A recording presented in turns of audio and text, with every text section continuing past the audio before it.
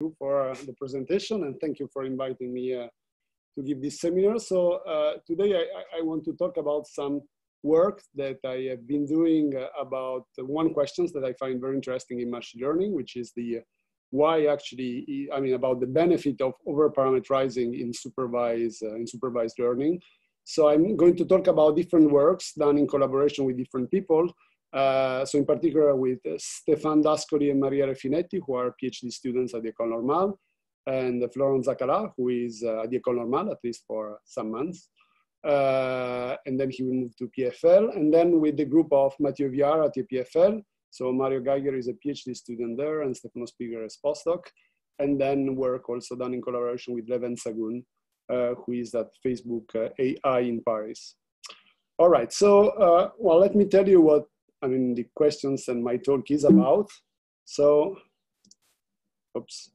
So it's about actually, a general question in the problem of supervised learning by artificial neural network.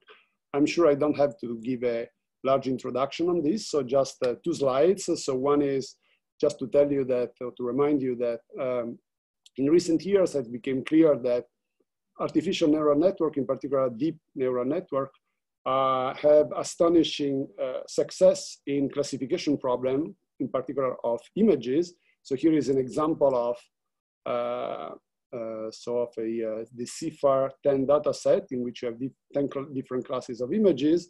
You train a neural network on this training set, and then you want the neural network to give answer on images that the network had never seen before. And you want that, and what comes out is that these deep neural networks are able to recognize new data to give precise answer with the highest precision ever achieved. Now, the questions that it's very interesting to me, there are several questions which I think are very interesting, and they're, let's say, are topic of studies for people that come from different backgrounds. In particular, I'm a physicist and I use statistical physics idea. So being a physicist, I think the first thing that you think about is what are the order of magnitude of the data and the problem. And so what you see is that, just roughly speaking, if you think that the image is a vector of a few thousand of components, so it's a high dimensional object. And then if you think of the number of data that you have, that you use to train this neural network, it can be something like a few hundred of thousands of images. So this is the number of examples that you use.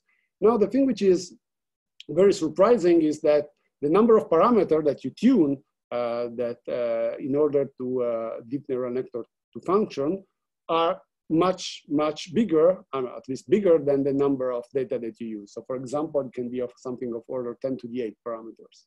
So so using much more parameters than data is something that in principle is surprising. So I think we are all used, whatever is our background, that in general, if you want to fit, you do a fit. You don't use too many parameters, otherwise you will have overfitting. And somehow the problem of supervised learning with artificial neural networks is nothing else than fitting in very high dimension. Now, the figure that I'm showing here is something that, again, I find interesting because here it's a plot from Google Brain from 2018. And what they are doing is they're comparing the accuracy of different architecture of different neural network on a given data set. I think it was ImageNet. And what you see is that, well, actually this, when you move along this way, what changes is the number of parameters that are used and also the architecture. And actually this different architecture appear along the ear. So the most important thing that I find really striking is that you see that now the problem is fixed. And for a fixed problem, which means for a fixed number of data in the training set, you see that the more parameter you use, the better becomes the accuracy. Of course, the architecture change also, but if you increase the number of parameters that you have to tune, and this is not actually harmful for the generalization ability. Actually, it's quite the contrary. The more parameter you use, the better seems to be the accuracy. So this is the question really that I would like to address, that I find interesting, which is why actually over-parameterizing is not harmful in deep neural network doing supervised learning, and actually it's good, it seems to be good. So can we understand this problem? And I would like to first rephrase this problem in, let's say, in a very sketchy, cartoonish way, and then try to be more precise to try to state what the problem is really. So let me just first, in a cartoonish way, say what the problem is. So if you very vaguely, so here you see I have two axes, I have nothing on the axis. Let's say on the y-axis, I say the error, not saying if the test error or the accuracy. On the x-axis, I have the number of parameters divided by the number of data. So you could think that, you could imagine that when you increase the number of parameter divided by the number of data, if you use too many parameters compared to the number of data, especially, I mean, if you think to fit in low dimension, in principle, you would expect that the error should increase. So this is one possible option. There's another possible option that can happen is that if you increase the number of parameters divided by the number of data, while the error increase, but it's not going to shoots up, actually it's going to a certain asymptotic value, but still, over-parameterizing is detrimental. So if you increase the number of parameters, then the error goes up. Then there is another option, let's say third option, which is, well, if you increase the number of parameters, then for many, many parameters, much more parameters than data, you go to a certain asymptote. And actually, the more parameter you use, the lower is the error. So over-parameterizing is beneficial. And then let's say there is a fourth option, which is not only the asymptotic value, there is an asymptotic value, and this is a decreasing function, but actually the asymptotic value that you reach is very small. And this seems to be actually the case, and again, this is just a cartoonish representation, but seems to be the case for a realistic deep neural network with realistic data. So using a lot of parameter is good, and is good first because when you over-parameterize, the error goes down, and second, because the error that you achieve is very small. All right, so so what I want to address today is not why the error is small, which I think is a totally different and much more difficult questions, but is why actually when you increase the number of parameters, the error goes down. So why over-parameterizing is beneficial. All right, so let me now try to state the problem a bit more seriously and also try to explain why this is, at least at first sight, it's paradoxical. So, well, again, whatever is your background, whether it's physics, math, computer science, or statistics, I mean, just naively, you know that if you have a problem which is fitting, it's fitting in low dimension, well, if you plot the error as a function of number of parameters divided by the number of data, if you use a number of parameters which is too small, well, your model is not good.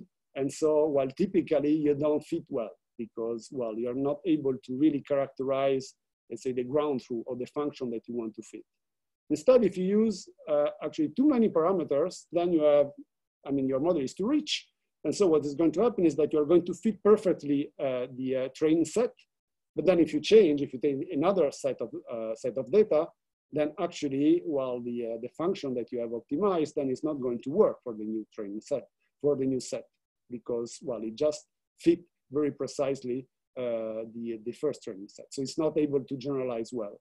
So in general, what we learn really in undergraduate studies or even before at high school is that what you have to do in a sweet spot in which the number of data is not too large and it's not too small. So okay, this is, let's say, very naively. Then you can do something which is more concrete, which is done in statistical learning theory, in which, oops.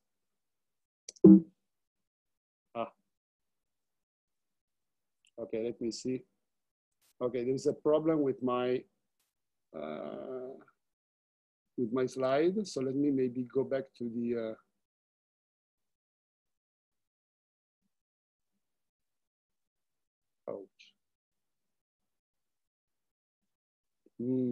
okay, there are equations missing. So can I just do it from the keynote or resend? It's okay? Sure, yeah, you can use the keynote. I'm sorry, I have to.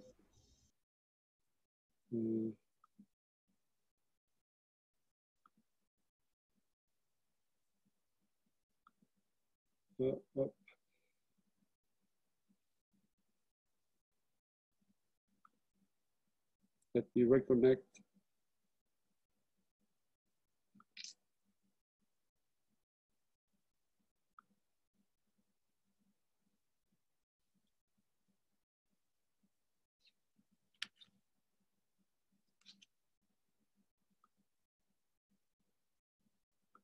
This meeting is being recorded.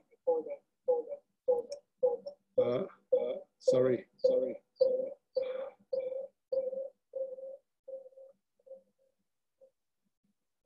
Oops. I'm sorry for the. No worries. We had the worst things already in this seminar.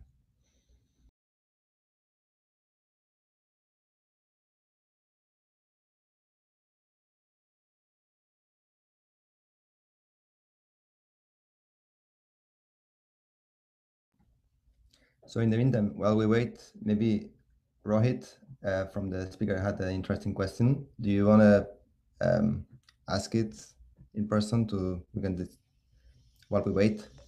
So you're asking about the difference between population and training loss. Do you want to wait? Do you want to unmute yourself? I think we should unmute him, right? Yes. Okay. Now you should be able to unmute.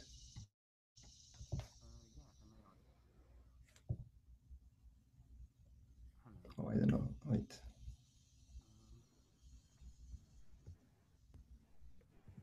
I don't think I'm audible yet. Now we hear you. Can you speak louder? Yes. Yeah, fantastic. Can you hear me? Yes. Yeah, so the question is really about when we say that the error decreases on the population, then we're really sampling similar images, right? So if you talk about ImageNet or something, so it's difficult to say that overfitting does not actually still cause harm. You hear me now? Oh, sorry. Yes, we hear you. We hear you, Giulio. Rohit was asking us question. Maybe a moment, Rohit, to see if is everything okay, Giulio, with you? Sorry, just one thing, because I changed from one computer to the other to avoid the problem. So let me share the screen, and then now, Ilias, you need to make a Giulio co-host again, because I think he's not. Let me see what I can do. Yes, so now, Giulio, you can share your screen. Okay. Perfect. This is. So now I'm here on the keynote, so it should work, hopefully. Let's see. This. Fine. Yes. Okay. Okay, Yeah. so maybe before you jumping back, maybe Rohit was asking a question. If maybe, yeah. So Rohit, can you ask maybe, or you want to unmute? Can you unmute yourself first of all again? Okay, let me try again. Yes, Rohit, now you should be able to talk, right? Is this audible? Yeah. Okay. Go forward. Yeah. So the question was relating to which error is being discussed as decreasing, and whether or not we can make statements about the population, say with images. If we talk about the population of all images, when we train and test with say classification problems of image types, does that make it more clear, or maybe it's better in the chat? So I'm not really discussing about the population. I'm really discussing. So I mean, it's in general. I'm discussing the test error. It's true that what I'm saying in principle, I would like to say for the test error and also for the accuracy in the prediction. Okay. So, but then you're still constrained by the data set then? Like Yes, it is a test error on that data set. Yeah, okay. So well, I have a train data set and a test data set, which are not the same. Yes, but it's true. I mean, I'm fixing the data set. That's the idea. Okay, cool. Thank you. So, all right. So what the thing that I wanted to say is that so now, I mean, if trying to be a little bit more theoretical. So if I have a problem, so in statistical learning theory, there is a way actually to describe this curve, this U curve, and the way is the following. So imagine that you have a function f out of x that you want to describe, and what you get, we don't have this function, but what you have a training data set, which means a collection of x and y, which are produced by the law y equal to f hat of x plus epsilon, and epsilon is some noise. And what you want to do is that you want to describe this input-output relation with a certain model, which is given by the function f of x of wd. And wd, w are parameters that you have to fix, that you have to fit, actually. Now, while I wrote down the error, which here is just a mean square error between the output, which is f hat of x plus epsilon, minus the model that we use. And WD are the parameter that have been fixed, they've been optimized, minimizing the mean square loss on the training set. Now, the idea is that you can always write this error. First, you decompose. So you decompose in a part which is just the square difference between f hat of x, which is the function, let's say the ground truth, and minus the function f. And then you have some noise, which is just some part of the noise which is unavoidable, which is the noise that you get when you use the test data set. So now the idea behind this bias variance trade-off is to rewrite this f hat of x minus f in two terms. So there is one part, you just do a small telescope in which you take f hat of x, you subtract the average over the training set of your model, because WDW, the parameters depend on the training set. So you take the average of this over the data, of the set of data that you have. So you assume that you have a probabilistic distribution for the data. And then just, you subtract and you add it again. So when you do this, you replace in the square and then you do a little bit of algebra. You see that you can rewrite the error in two terms. There's one term, which is called the bias square, which is the difference between the ground truth, the function f hat of x, minus the average over the training set of your model, fx of wd.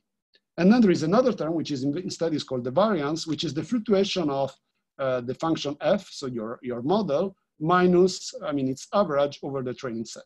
And so you can always think that the error is decomposed in these two terms. One is the bias square and the other is the variance. This is a way to rephrase what I said before in a more theoretical way. So if the number of parameters is small, while the model is very poor, so the bias is very big in the sense because, you are biasing a lot your model.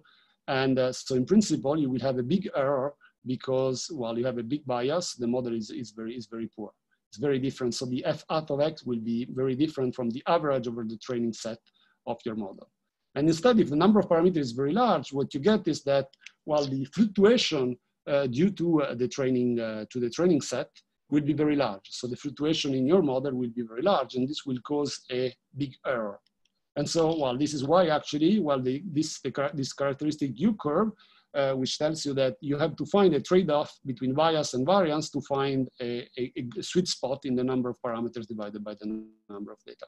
Okay, so this is very standard theory. Now, there is a little bit that can be added, which was added actually by physicists in this kind of problem, which physicists that have been studying neural network, I would say few nodes neural networks, let's say the perceptron, for example, just one node neural network. What they found is that they found curves which were similar to this, but they find something else. They also find that actually when the number of parameters is divided by the number of data is such that you reach zero training loss or zero training error. So meaning that if the number of parameters is too small, then you will have a training error which is different from zero. But if you increase the number of parameters at a certain point, you will be able to reach a zero training error. So at this point, actually, there is a peak of the error, which is due to the fact that when you are very close to zero training error, you are going to amplify a lot the noise. And so this produces a peak. And so I would say that this description with let's say the U curve and the peak when the number of parameters by the number of data is such that you get zero training error is what was known, from standard theory. And from standard theory, I would say, the statistical learning theory and statistical physics result that come from, let's say, the 90s, more or less. So this is, let's say, what happens in, you can think is, again, what happens in low dimension or for few nodes, a neural network.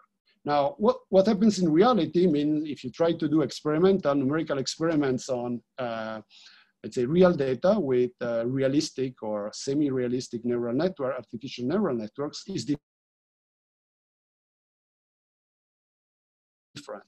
And so here I'm a numerical experiment that we did, but actually several people obtain very similar results. So here what you have here is that, so below I describe the kind of artificial neural network that we consider. So this was done together with the group of Mathieu Viard at EPFL. So we consider a fully connected neural network with, for example, 5 layers. We consider hinge loss, Lecan initialization, no regularization, and we train the system on means, actually on parity means. And what you have here is the result. So in the blue, just look at the blue line. So the blue line is the error, the error in the prediction when you increase the number of parameters. Now, the vertical line, which corresponds to P star, is where the training error goes to 0. So on the left of P star, the training error is different from 0. On the right, which I call the over-parameterized regime, the training error is 0. So what you see is that the blue line is not at all like the line that I showed you before. It doesn't have a U-curve. It has a peak, but actually what it shows is that when the number of parameters increase, the error goes down. And well, let me tell you how we increase the number of parameters. The way in which we increase the number of parameters is just that we increase the width of this five-layer neural network. So while the behavior is different, and what I would like to, first, as I told you, we are not the first to see that increasing the number of parameters, this test error goes down, so you don't see the U-curve. The first numerical experiment that I know of, but maybe it's not the first, but I mean, at least the first that I know of is the one by Natis Rebro and collaborators. But then there have been many works, and also works that have shown that on realistic neural networks, so much more complicated than just a 5-layer fully connected networks, and with much more complex data, you find this kind of behavior. So and this kind of behavior actually, which is not the U-curve, has been called or dubbed by Belkin et al. Double descent. Because it looks like that the error is going down, so it's descending, and then there's a peak, and then descends again. So this is, the behavior that I would like to describe and try to rationalize today. So my idea today is try to give a theoretical understanding on why this blue curve behaved like this. So why there is a peak, and why then the test error goes down when I increase the number of parameters. And also, while the existence of the peak, you could imagine that is related to the peak actually that I was discussing before, that was found in, let's say, few nodes neural network long time ago. But as I will tell you at the end, I mean, the situation is more complex. This is not quite the same peak actually that was discussed at that time. All right, so that's the idea. This is the thing that I want to explain. And the way to explain it, the idea is to try, again, like a physicist, I will try to find some simple model that allow me to understand this behavior. Of course, the simple model, which are actually random features model, are very simple, let's say, characterization, but simple representation of a neural network, but they are simple enough to be analyzed. Then I will try to discuss also what is called the neural tangent kernel limit. This is interesting because it's related to the behavior in the asymptotic limit of very large number of parameters. And then I will also use numerical experiments to check whether our scenario is on the right track or not. And then, of course, I will discuss all the things that I left over that would be interesting to address. Okay, so that's the idea. So let me start first with the simple model, which I think actually maybe Andrea Montanari, who spoke at this seminar, already discussed. So the model is the following. So it's a random featured model, but I will interpret in a slightly different way. So what we're doing is that we are considering one hidden layer neural network, and we don't train. So we take an initial condition, which is, let's say, Lecan initialization, meaning that we just take Gaussian independent random weight for the initial condition. But then what we do is that we train just the second layer weight. So what I call A. And then, so it's important for us. So, because of you can think to this model in two ways. Either it's a random features model, so the blue dot are the random features, or you can really think, and this is the interpretation that I want to use because it's useful for what I want to do, is you can think that is a very cartoonish representation of an artificial neural network in which I'm just training the second layer. So, well, to be more precise, so the function, the way in which we describe the function f of x is, is just the sum over AI and then some activation sigma. So the AI are the parameter that I'm going to train, and I'm going to train them using a mean square loss with an infinitesimal regularization. So the data that we are considering, the model that we want to fit, is a linear model, but actually we can do also a more general model like a random Gaussian function. But I mean, for the purpose of this discussion, we can stick to the linear model. And then what I'm going to study the limit, and this is where the model can be solved, in which the number of parameters, the number of training data, and the dimension of the data all go to infinity at fixed ratio. So P over N and N over D are fixed. And in this limit, the model can be solved using techniques that come from random matrix theory and also the replica method, which come from statistical physics. So again, this is a model which has been, as a random feature model, has been introduced in 2008 and has been discussed very recently by Andrea Montanari and Sung Mei, precisely to try to describe this double descent. So what they've shown, which is very interesting, is that if you look at the test error as a function of the number of parameters divided by the number of data, you find precisely this double descent that I was showing you in the numerical experiment. So the test error increase, then it has a peak, actually can be a true divergence in this model for a value of P over N, which is equal to 1, which is where you get 0 training error in this model, and then it goes down again. So this is just an experiment. So here, the black line is their exact analytical results, and then the dots are actually the results from numerical simulation. So you see that even though we are working in the, let's say, asymptotic limit of large D, large N, and large P, actually if you take D equal to 100, the results, the analytical results match in a very good way the numerical results. So this is, I think it's the very important result by Mei and Montanari that tells you that in this model, clearly there is the double descent that we would like to understand.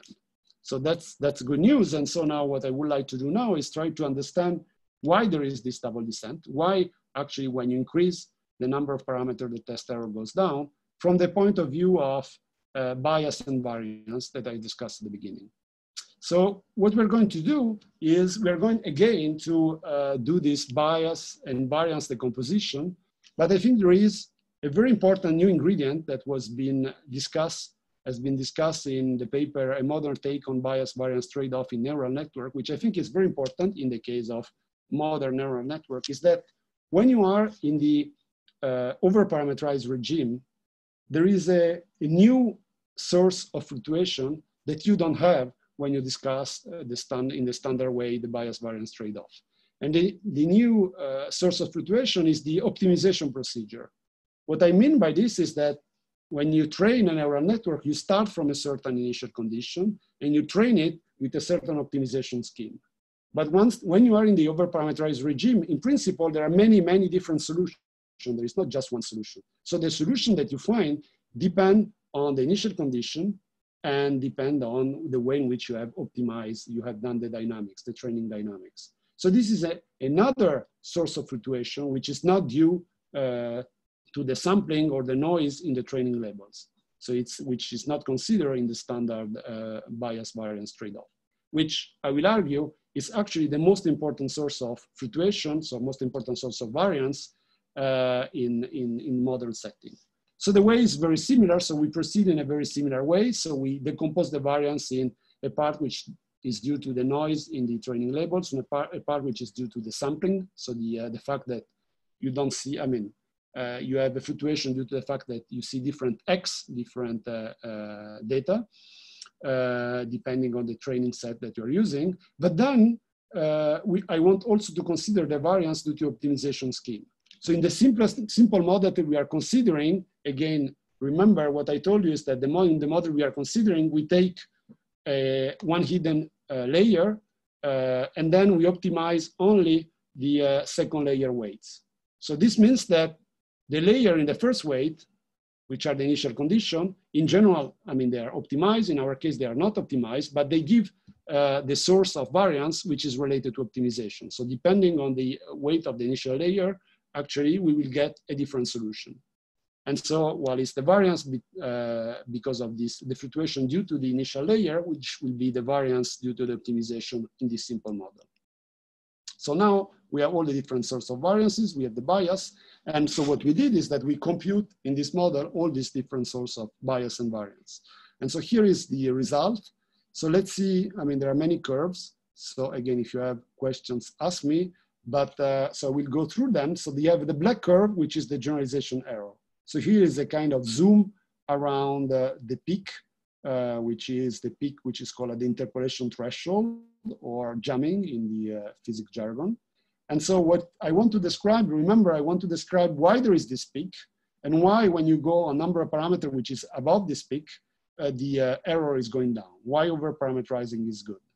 And so if I decompose all the, I see all the different source of error, you see that you have the, let's say the yellow line, which is the sampling variance, which is increasing as expected from the standard theory. And then actually after an interpretation threshold remains constant.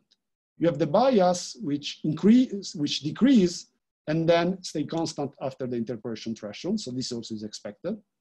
And instead what you see is that you have that the, what is called the initialization variance, which will be the optimization variance in a more general setting, has a peak at the interpolation threshold, and then it goes down when for P large. And actually also the blue line, which is the the blue line is the initialization variance, and the green line is the noise variance behave in a similar way. So while the way, something that it's important, so from this you would conclude that the overfitting, so the origin of the peak, and also why actually when you over-parameterize, the error goes down, is due to the behavior of the randomness in the label, so the noise variance, and the initialization variance. Actually, the way in which we did the computation is such that, you know, when you do the bias variance, when you decompose the variance, first you decompose the variance, the part which depends on the noise, then the parts which depends on the optimization, and then at the end, the parts which depend on the sampling. And so, well, what I want to argue is that the way in which we did the computation actually is such that the, we have still a peak, a green peak, which corresponds to the noise variance, but because actually within this noise variance, there is a part which is also related to the optimization. So just to clarify this point, what I'm going to do in the following, I'm going to consider ensembling. So ensembling is the following idea. So which is shown in the left part of the slide. So what I do is that I take some data X, and then I take one neural network, which has some, let's say, first layer weight. Then I take a second neural network in which I have another set of first layer weight, and then another one. And then my output function will be the average of this. So I'm just doing an ensembling. So in a more general context, what I do is just I take different initial condition and I average. My output function will be the average over a certain number K of neural network with different initial condition. So and what I want to know, I want to understand what happens to the test error when I'm doing this average, which is just an average of the neural network over the initial condition. And this is what you see on the right. So on the right, you have the continuous line are the simulation for different value of K. And then the points, again, are simulation, which show you that the exact analysis, again, that is done in the high dimensional limit is actually quite robust, even if you take D, which is not infinite. And so what you see from there is that the more you average over initial condition, the more first the peak disappear, and the more actually, as soon as you are above the interpolation threshold, so as soon as you are above the number of parameters at which you reach zero training loss, you reach instantaneously the value that you would reach for infinite value of P if you consider just one neural network. So what this is telling you is that actually, well, the very large amount of fluctuation that cause a very big variance is just due to the fluctuation in the initial condition. Because if you average over initial condition, you just wash out all this fluctuation, and the test error is exactly the one that you get for the infinite value of P.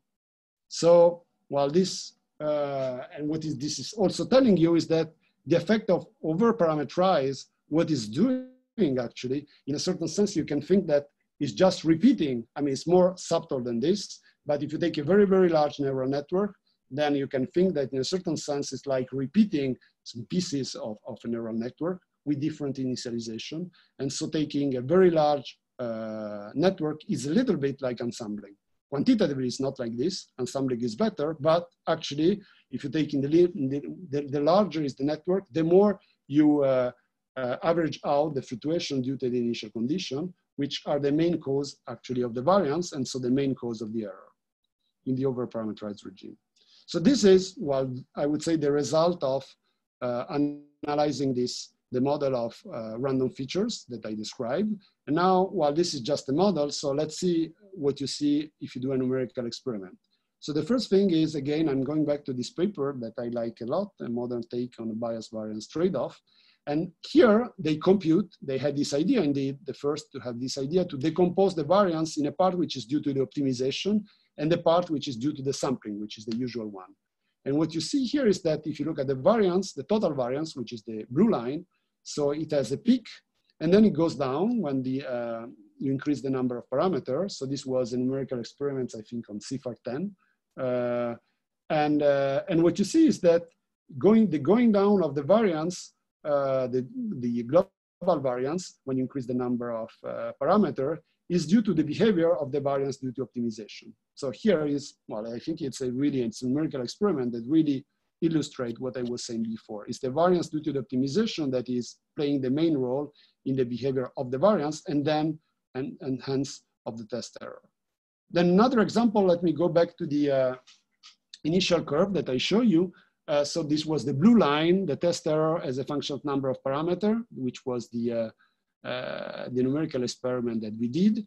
And now, if you look at the, so forget about the green line, we can discuss it later if you're interested, but look at the yellow line or the orange line. So the orange line is what you get if you do ensembling over 20 copies of the neural network.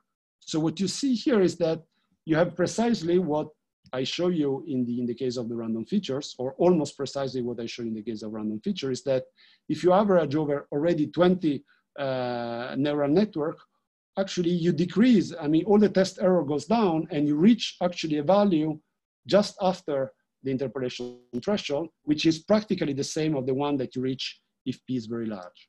So this, again, is telling you that it's because of the initial condition, actually, is the fluctuation in the initial condition that you have, I mean, it's the variance due to the initial condition, which plays the main role in giving you a high variance and giving you a test error. So an effective way to reduce it is to take in P very large, so the number of parameters very large. In this way, you have a kind of self-averaging of the system in the sense that you are, in a certain sense, testing many different artificial neural networks at the same time. Okay, so this is with the comparison with numerical experiments. But actually, again, I mean, from the point of view of theory, I try to show you a way to understand this behavior just using a model, which is random features, which is a very special model. But I mean, I think the advantage of the model is that allow you to describe the entire curve. So we have really a peak and then a decrease after the peak. So it describes completely the double descent, and then you can understand where the double descent come from in terms of bias and variance.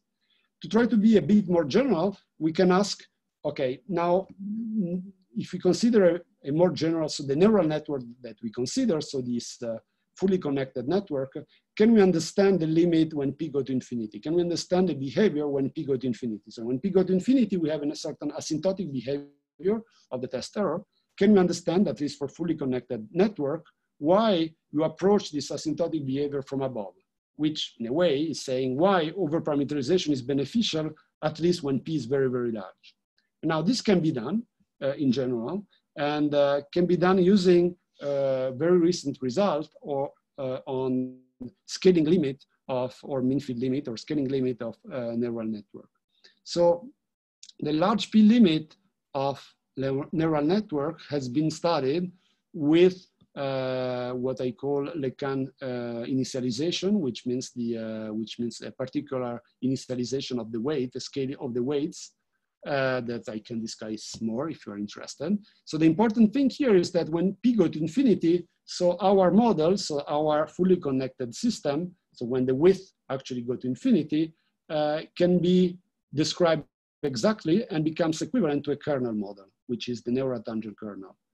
Has been discussed by Jacot, Gabriel, and Ongler in 2018. So the idea is that, well, I wrote the equation for the evolution of the output function, so the output function of the artificial neural network, f hat of P, which is a function of the input and is a function of time. So this is what, how the function evolved during training in general. So this equation that I wrote is general, for a general neural network, and the kernel, K, in principle, evolve, change with time. Now, when P go to infinity, the big simplification of the neural tangent kernel is that first, K reach a limit, has a limit when P go to infinity, and second, actually, it does not evolve. So the value that you have to put in this equation is just the value of the kernel at T equals 0. And so this actually means that the system is, I mean, the artificial neural network works like a kernel method. And now, so this means that actually the asymptotic value that I was showing here, so the asymptotic value where P going to infinity, at least with the initial kind of initialization that we consider, is understood and correspond to a kernel limit, which is the neural tangent kernel. So now the question is why you reach the asymptotic test error, which corresponds to the test error for the neural tangent kernel, from above, which again, it's a way to say why over-parameterization is beneficial, why it's good to increase P. Well, and this can be understood if you study the correction to the neural tangent kernel. So what you can ask is that, well, if you have a network which is very wide, but it's not really infinitely wide, what are the leading large P correction to the NTK? And this has been studied. So we'll say we have proposed arguments in this paper with Mathieu Viard and collaborator, and then there have been rigorous proof that have shown that if you look at the most important correction at large P to the NTK, there are two kinds of correction. There is one correction which is, well, the kernel, I told you when P go to infinity converge to something, but if converge to a certain kernel. When P is finite, of course, you expect fluctuation of this kernel. For example, the kernel at initialization will depend on the initial condition, so it will have some kind of fluctuation. And then the other correction is that, well, if P is not infinite, well, the kernel will evolve in time. So you cannot just take the kernel at T equals 0. And now what has been shown is that what can be, I mean, can be found quite easily, maybe proven it's a little bit more complicated, but is that actually the leading correction are not the fact that the kernel evolve in time, but are the fact that the kernel fluctuate at initialization. This that goes like P to the minus 1/4, instead the other goes like P to the minus 1/2. So the leading correction to the NTK limit is the fact that you have fluctuation at initialization of the kernel. And so while these are the leading fluctuation, then also in the output function. And so while if you just go through the math, then you can show that the most important source of variance, which gives you the difference in error between the error of the NTK and the error when P is very large but is not infinite, is due to the fluctuation of the kernel at initialization, which is nothing else than the fluctuation due to the initial condition, which is again is exactly the same thing that I discussed before. So this is another way to say what I said before, is that for very large, at least for large P, what it seems is that if I take this different point of view, is that there is a part of the variance which comes from the sampling, which may be increased and go to an asymptotic value. but the largest component to the variance is due to the optimization, to the initial condition. This is something that you don't have in normal, in low dimensional fitting problem, but that you do have in over-parameterized neural network. Okay, so before concluding, actually, I would like to go back to, to discuss something else, but briefly, is that all the things that I discussed about double descent, I discuss it changing the number of parameters divided by the number of data. But actually, at least in the, in principle, there are three control parameters or three parameters that matters. There is the number of parameters of the network, there is the dimension of the data, and the number of data that you use in the training set. And so it's interesting to try to understand how the test error change when you change this parameter. And so the three figures that you see here is, let's say the two figures, the central figure and the figure on the left, are analytical computation in this, always in the random features model, in which we can, again, as I told you, we take the d go to infinity, p go to infinity, and n go to infinity, but at fixed ratio. And so the, so I don't have the cursor to show you, but when if I fix what I showed you before is what happens when n over d is fixed. So the number of data divided by the dimension of the data is fixed, and I change the number of parameters. So this is the dashed line that you see in the left figure. And so you see that you go through a double descent there, sorry, a double descent. You go through a peak and then the test error goes down. But actually what you can do is also you can do something else. You can fix the number of parameters divided by the number of data and see what happens if you increase the number of data that you use, which is n over d. And so in this case, you see that at least in the left figure, which is a case in which the signal to noise ratio is large, so you get again something which has a peak and then it goes down.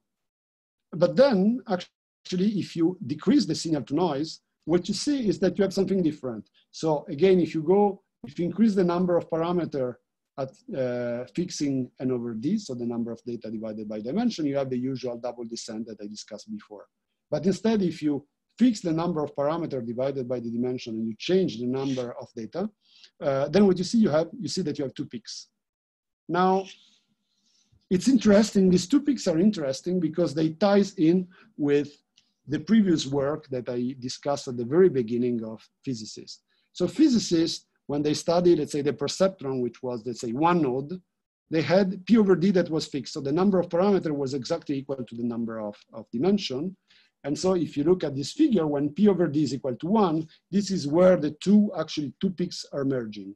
So the two peaks that you have when you increase n, this triple descent.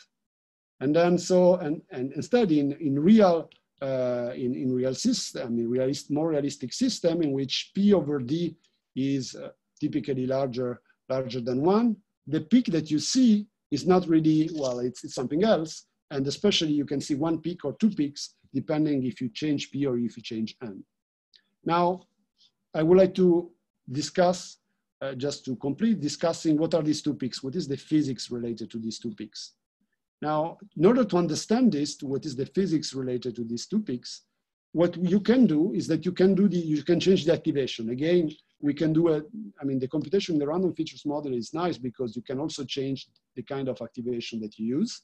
And then you can also check, so this is what we have done using simple neural network that things remain correct, doing numerical experiments. So what you have in the figure, which is on the bottom left, is the behavior of the test loss when you change n over d. So now is the case in which you have this triple descent.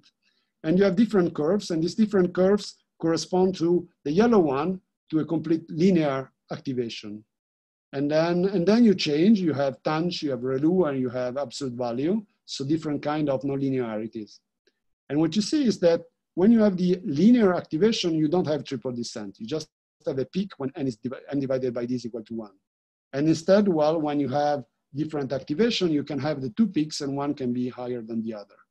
So the reason of the two peaks is that, when you have a completely linear activation, you know that the effective number of parameter is not the parameter that you use, but it's just the number, it's just the dimension, because, even if you put more layer, you're just, I mean, at the end, everything is equivalent to just a simple network with d parameters. And so it's normal that in that case, the effective number of parameters is n, and so you should see in the linear case just a peak whenever n over d is equal to 1. And then, while we know that if you have nonlinearities, we expect a peak when p over d is equal to 1. And then, well, what you can think is that, well, when you have nonlinearities, but the nonlinearity is not too strong, I mean, in a certain sense that I can discuss more later, well, you will have a remnant of the peak that you have in the linear case, then the test error will go down, then it will go up again at the, what is the true interpolation threshold. So this was just to show you that, I mean, you have different double or triple descent depending if you change the number of parameter and the number of example, and especially the difference with the old studies done by physicists. After all, the peak that they found somehow was merging two different peaks that have two different interpretations. Okay, so now I think it's a good time to conclude. So what I wanted to discuss is to try to address this question, which I find very interesting in supervised learning by deep neural network, which is why if you use many parameters, much more parameter than data, this is not harmful and is actually good. And so I started showing you the U-curve that you have for low dimensional fitting, and how this U-curve is actually replaced by a double descent curve that you find in numerical experiment. And then what I try to argue is that the origin of this double descent curve is, well, there are two, well, the peak, you have a peak, and the reason of the peak is that when you're very close to the interpolation threshold, you are amplifying the overfitting of the noise. But the big question, which I think is very interesting, is why actually you go down, so why the test error goes down after the interpolation threshold. And the idea is that in the regime of over-parameterization, you have, of course, the bias that it has going down, like in the normal theory. You have the variance due to sampling that is increasing, but it's going to a certain asymptote. And then actually what you have is that a new kind of variance, which is just due to the initial condition and to the optimization that you don't have in the standard theory. And this is playing the main role, and it's giving fluctuation in the output function and taking more parameters. So taking, for example, in our case, taking a wider neural network, what it does is that decrease this variance. And this, at least in this setting, is the reason why actually this variance decrease and why it is beneficial to over-parameterize the network. So this, well, it's the point of view that I want to push forward. There are other explanations. So like, for example, the implicit regularization of the learning dynamics put forward by Cerebro. And if I have to say what is really missing, in a sense, in all this discussion that I've done, which is, I think, is feature learning. So I didn't discuss at all feature learning. There are no features that are learned in the, neither in the random features case, because I have just random features, nor in the NTK case. So I think this is something that is missing, and it would be nice to try to also to understand and to study modeling in which there is also feature learning, and to try to understand why over-parameterization is not harmful and actually is beneficial also in that context. So thank you very much for your attention.